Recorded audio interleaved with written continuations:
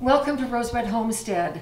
Boy, fall is here in a hurry with some really cold temperatures this past week. In fact, we were down to 9 degrees the other morning. And I know that's not cold compared to some parts of the country, but for us, that is really cold, unseasonably cold. And what this cold fall and then wintry weather brings on is a desire in our family for soup. Homemade, delicious, wonderful soup. And today we are going to do butternut squash soup mix. So we'll get right to it.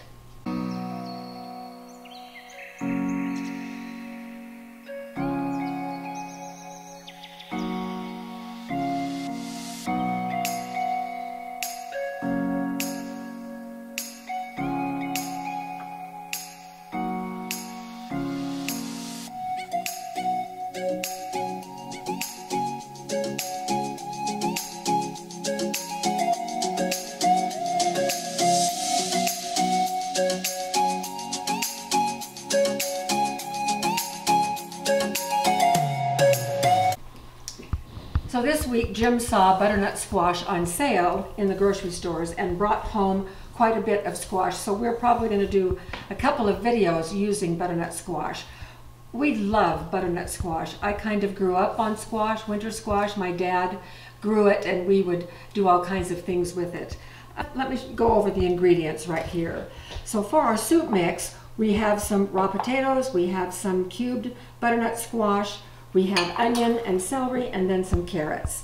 Now, the thing about making homemade soup, if you are an experienced soup maker, you know that you can balance the ingredients according to your taste. Now, if you're new at making homemade soups, you may be expecting an exact recipe today, but I would like to encourage you to do just a little bit of experimenting. That's the only way you're going to find out what your particular family enjoys. And so I'll give approximations, but know that when I make soup like this, I just kind of do it by the seat of my pants because I know the ingredients that we like. I looked at a lot of different recipes online, and this is pretty much a consensus of ingredients that they use. This is what I've always used. But I won't be adding any salt or pepper or any other kind of spices at this point because we're just going to make the mix.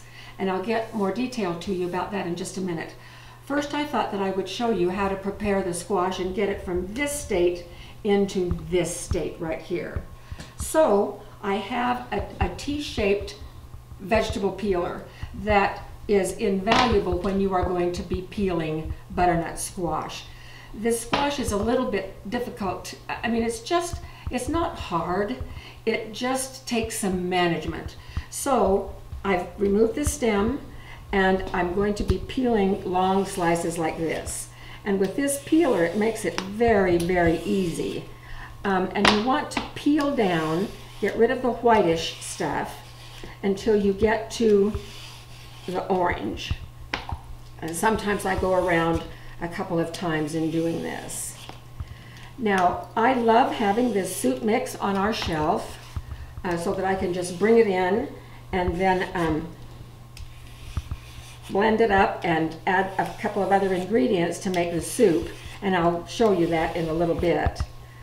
One of the trade-offs, and you know, in life everything is a trade-off, one of the trade-offs to doing it this way is that while it's very convenient to have the soup mix in jars out on your pantry shelf to bring in and do, the way we have to prepare it for the canning process means that we do the process of preparing the squash just a little bit differently. Now, if I were going to be doing just soup for supper from scratch, in the first place, this would be much too much for just us. But I would, so far, do the very same thing. Peel this squash. Now, again, I'm going to run around again and get the white off as much as I can. Then I would cube it like you saw over in the bowl, ready to go. And then instead of putting it directly in jars for processing and preserving, I would roast it in the oven. And by roasting it in the oven, it brings out just a really lovely flavor. So we'll miss out a little bit on the flavor by doing it this way because we're not going to roast them ahead of time. But you can compensate for that by adding a few other things that I'm going to show you in just a little bit. All right, so this is pretty good. Not perfect, but then we never are. So, get rid of these skins. Now notice that I have some right here that didn't get peeled, so I'm just going to cut this off. And when I cut squash, I usually always have to go through 2 or 3 knives until I find the one that I really like. And this one was the one that I picked for today. And notice we've cut a little bit right into the seed place. There's a little round hollow right there, just like all squash and pumpkins that has seeds. So I'm going to put it like this on this board, and then I'm going to try to cut it in half. And I like a long knife so that I can use a rocking motion to cut it in half. Wow, this was actually not too bad, pretty much equal halves. And so this is what it looks like right here. So the next step is to remove the seeds. Just going to take a little spoon and scoop out these seeds.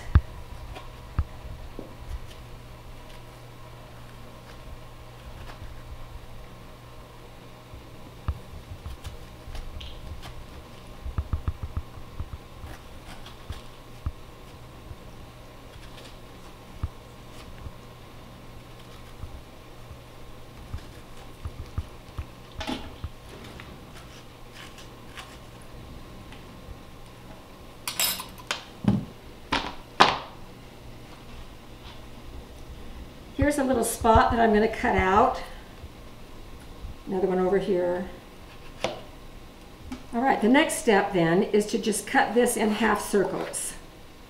About 1 inch to maybe 3/4 of an inch, all the way down the length of the squash. And again, I like this long knife because I can teeter-totter it. But use whatever knife is comfortable for you. And then once I get these in these half circles, it makes it fairly easy then to just cut it in those chunks. So I'll take about 2 at a time. And these are between 1/2 inch and 1 inch. And they're going to go into the jar just exactly like this. And then I'm going to add them to my big bowl over here. Keep doing this.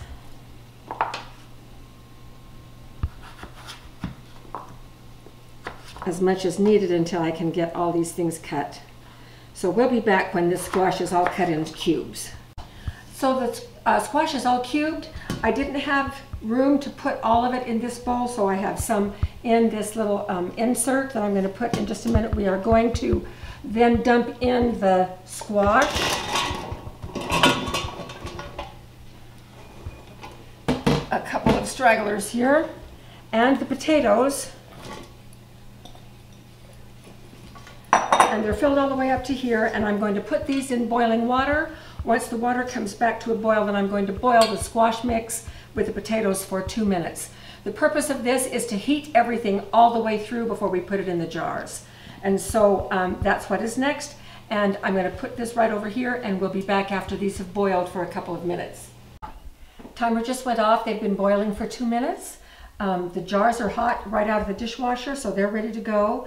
I have 6 Weck jars, 1 liter size, and 3 ball quart size. So I'm not sure how much this is going to make, but obviously it's going to take a couple of batches of canning to get all of this soup done. So I'm going to go get the hot vegetables, and I'm going to put them into this larger pan.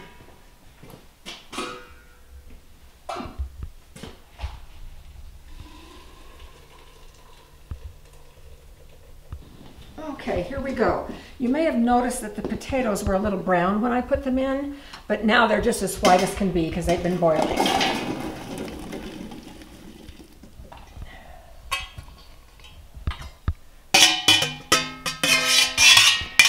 Okay. Now, because this is a soup mix, this is all the cooking in advance that I'm going to do. And these things are far from done. So now I'm going to just add the onion. And there's enough heat in those veggies that's going to warm these other veggies. enough that we can get them in the jars. Now, here are the approximate proportions that I have used so far. I had 8 pounds of squash, and then about 2 pounds of potatoes. So that ratio is 4 to 1 of squash to potatoes. And then I used about two cups each of the other vegetables. Okay, making sure that these are mixed really well.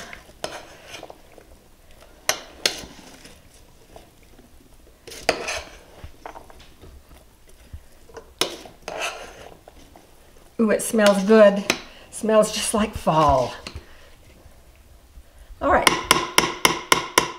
Now, what is ultimately going to happen is after we have the soup mix finished, after it's done processing and cooled a little bit, I'm going to bring 1 quart back in the kitchen, and we're going to open it, and I'm going to show you how to make the soup as if we were opening up a can from our a jar, as if we were opening up a jar from our pantry, and then how do we turn this chunky mixture into the smooth, velvety smooth butternut soup that we really like. Okay, so here we go with the filling the jars. So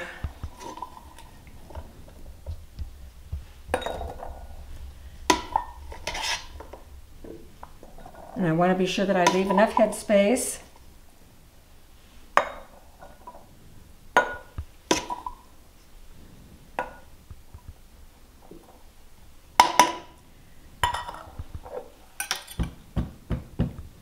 Probably is pretty good.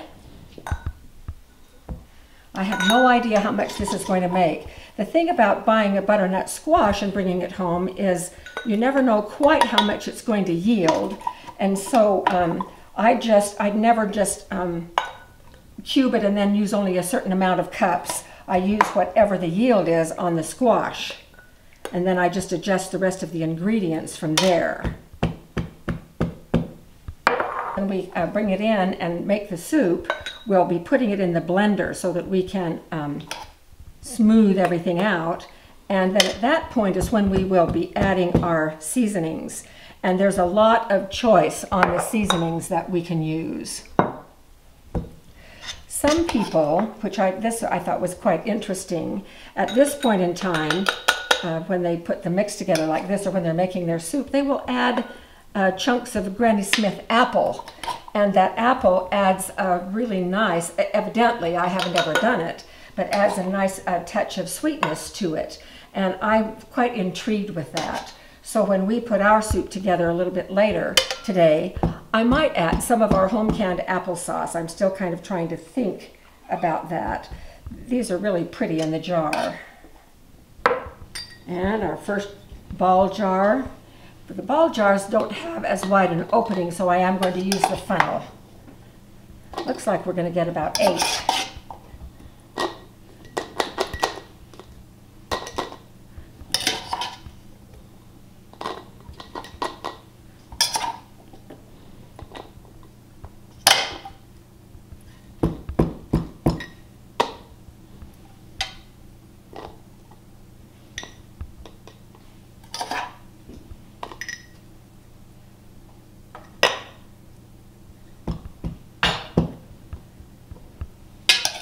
Just a few little leftovers left. I'm going to redistribute them to some of the emptier jars.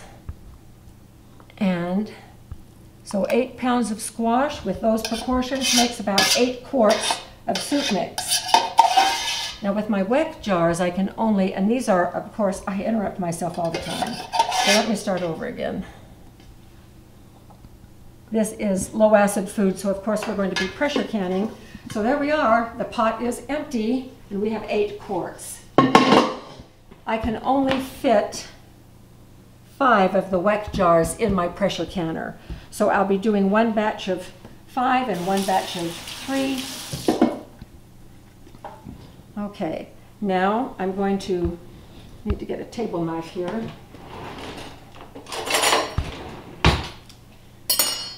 I'm going to fill this with broth. Now you can use water, you can use broth. This is a combination of vegetable broth and chicken broth. I just had some left over of each that I wanted to use up.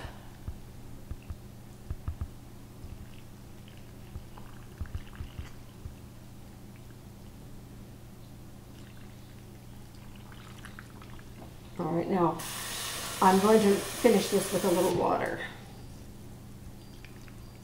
And it's just fine. Okay.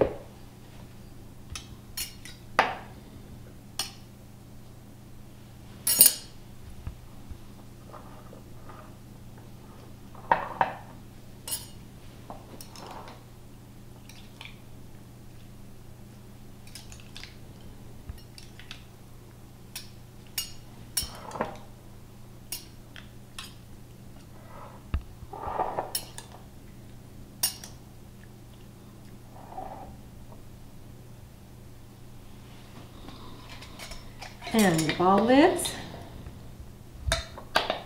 and we'll put these aside.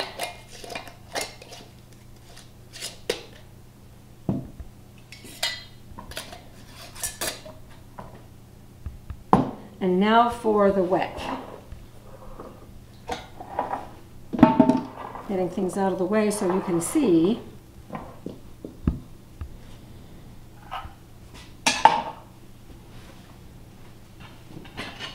Here are the wet gaskets that have been boiled for a couple of minutes, and they're just been sitting on the stove nice and warm.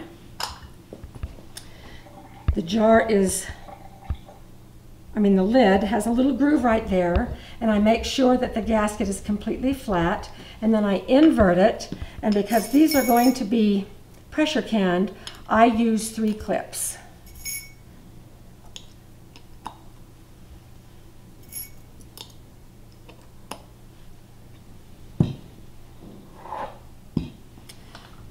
Lid is upside down, gasket goes here, inverted, and 3 clips. And checking that flat gasket is really important.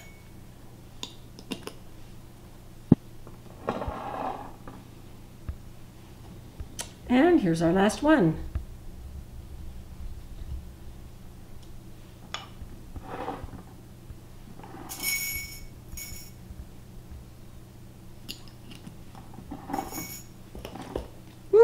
Almost lost that one.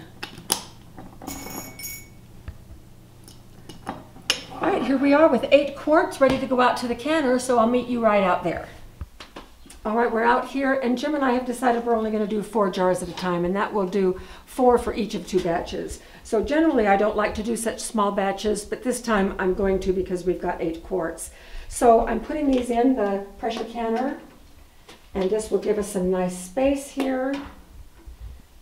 One of the things that pre-boiling the potatoes and squash does is that it gets rid of a lot of the starch from the squash. I forgot to mention in the kitchen that that water was quite starchy, so that's a good thing. All right, so this water is nice and hot, and I'm also placing these so that the clips are alternating and not touching each other, so we won't have some of the things that have happened in the past is when I pull out one jar, sometimes the clips grip each other, and it's been known to pull off one of the clips and broken the seal. So I want to be really sure that that doesn't happen this time. So we are going to be pressure canning these, and according to the USDA, we will need to do 90 minutes of processing time. And the first thing that has to happen is, of course, we have to vent here for 10 minutes, and then once that is all vented and the air is out and it's filled with steam on the inside instead of regular air, then we will start our timing. Then we make sure that it gets up to, at our elevation, we have to do it at 13 pounds pressure, so we always keep it between 13 and 15, and we'll time that for 90 minutes, and then we'll let it cool down naturally without any help from me. Which I have been known to do previously years ago, which was certainly not the thing to do. And then we'll bring you back when we're ready to take these out. So we'll see you in a couple of hours or so.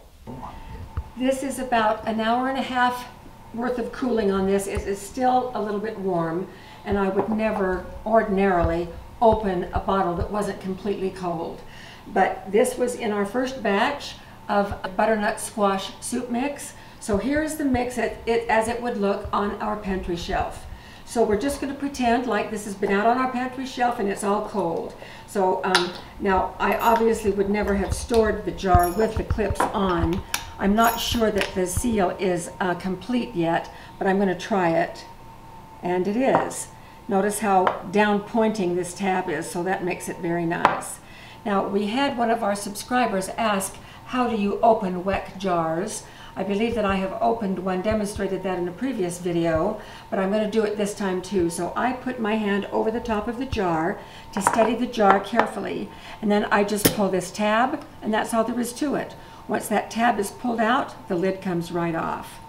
Now, what we are wanting to do is to drain the broth off of this. And there won't be very much here, but we want it all out. At this point, we don't know what the consistency of this is going to be. Now, all of the vegetables have been cooked together, so remember that we have squash and potatoes and celery, onions, and carrots. So I'm just going to dump the whole thing right into my blender. Now, from here on out, there are lots of choices. So if you like a very smooth soup, like we do, then you want to use the blender. If you want it a little bit chunky, you can perhaps use your blender, but just put it on pulse, or you can use your food processor so that it doesn't just liquefy everything. But we like everything smooth and silky, so that's what I'm going to do right here. So we're going to blend everything up together.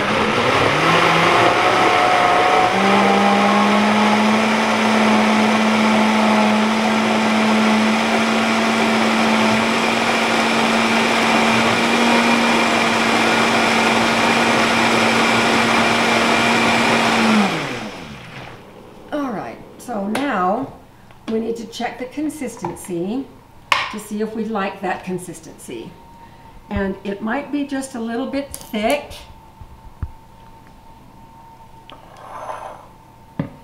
So I am going to I could add the broth back into it, and you may do that as well, but we like ours just a little bit richer, so this is some heavy whipping cream.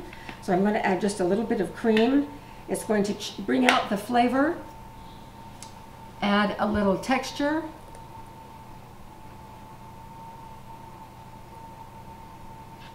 Now I thought about whether or not I wanted to add any apple to it, and I decided that I did. So here is some of our applesauce, and actually this is from 2016, and so it's about 3 years old now, but it's still perfectly fine, and it smells delightful. Now in our applesauce, I don't put a lot of sugar because the apples out on our tree are really quite sweet, but I do put a little bit of cinnamon and nutmeg, and that's going to bring out the flavor of the squash as well. So I'm going to get a spoon here. I'm not going to take that first spoonful, but I am going to put in a couple of spoonfuls from below that top layer. Let's make it 3. And then I'm going to blend again.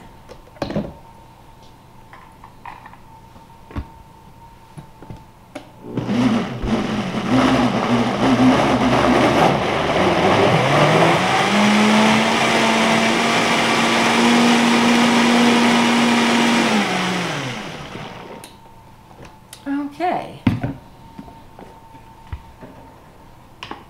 So it smells really nice. From this point, I'm going to put it into my pot so that I can heat it up for dinner. And this is exactly what we're going to have for dinner tonight, with a little bit of homemade bread that's just out of the oven.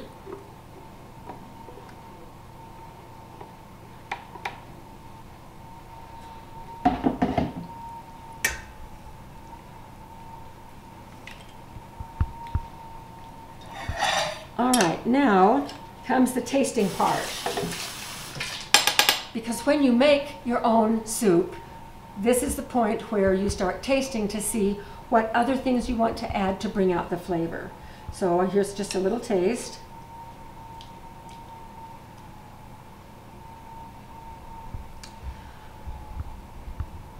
I'm almost going to say I don't think it needs anything.